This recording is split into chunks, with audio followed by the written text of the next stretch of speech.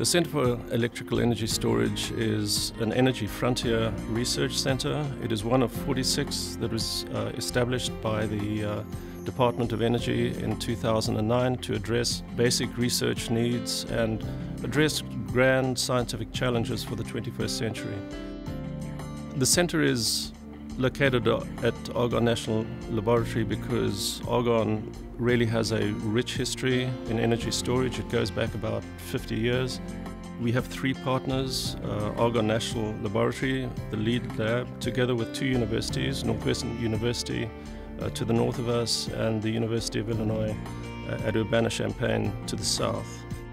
The mission of the center is to undertake basic research and to probe the electrochemical reactions that are occurring at the surface of electrolyte interfaces in lithium-ion battery systems. The other major mission of the center is to make sure that we train the next generation of scientists for future developments in lithium-ion battery technology.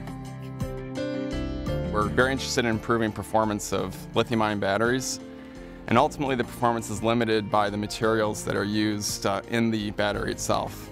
The new materials that we're exploring include carbon nanotubes, graphene, carbon microspheres, and silicon, including microstructured silicon. If we look at a material like a carbon nanotube, it presents a large surface area, and as a result can lead to very quick charging of the battery. If we look at materials like silicon, they have much higher capacity, so you can charge the battery more, i.e. store more energy in the battery. Of course, this creates a trade-off. If we look at silicon, it tends to have a shorter lifetime than carbon. So one way to address that issue is to combine the two materials, carbon and silicon, together, hopefully achieving high capacity from the silicon component and the carbon component, allowing you to have longer lifetime and stability. An important component of our work in the center is to explore methods for actually imaging the battery while it's operating, so-called imaging in situ. One of the methods that we've developed to achieve this goal is called scanning ion conductance microscopy. We have other complementary techniques within the center, including in situ X-ray characterization that is often achieved at Argonne National Lab at the Advanced Photon Source. A battery consists of a solid electrode and liquid electrolyte. Interface between the electrode and the electrolyte is probably the least understood portion of a battery. That interface is where the chemical reactions take place. X-rays are important for looking at interfaces in batteries because X-rays are able to penetrate through the electrolyte to look at the interface even while the battery is operating. X-ray work that we do at Argonne National Labs is at a facility called the Advanced Photon Source. The Advanced Photon Source is a hard X-ray synchrotron source. The hard X-rays allow us to penetrate through materials. The high brilliance of the Advanced Photon Source allows us to do these measurements in real time and watch the reactions as they take place. And that gives us additional insight into what's actually happening. In our center, we have built an effective triad of collaborations with computation, synthesis, and characterization.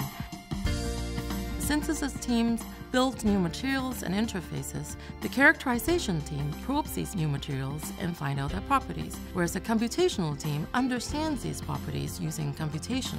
We use large-scale parallel computers. One example is carbon at the Center for Nanoscale Materials. Carbon is capable of carrying out 30 trillion operations a second. Another computer that we use is Mirror at the Leadership Computing Facility at Argonne National Lab. Mirror is the 4th largest supercomputer in the world in 2012. It is capable of carrying out 10 quadrillions computations a second. Addressing the safety issues of lithium-ion batteries, this is one of the major areas of interest of the center. We have a group under the leadership of Professor Jeffrey Moore at the University of Illinois where they're looking at shutdown materials for lithium-ion batteries.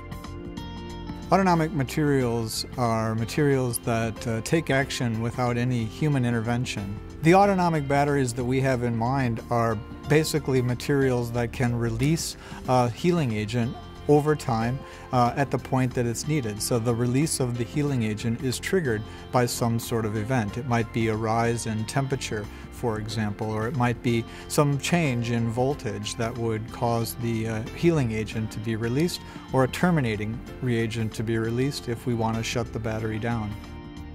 The centre really focuses on lithium batteries for transportation. I think that is one of the overriding aspects of the centre. But having said that, if we are successful in improving the lithium-ion battery technology for electric vehicles, that technology is going to spill over into the consumer electronics area and into all other areas where energy storage is required. The future of battery technology is bright, it's going to be exciting, but it's going to be challenging. Energy storage is critically important today. I've got no doubt that the next century is going to be about energy storage. It has become a strategic issue from an economic standpoint, from an environmental standpoint, and also just from a standpoint of national security.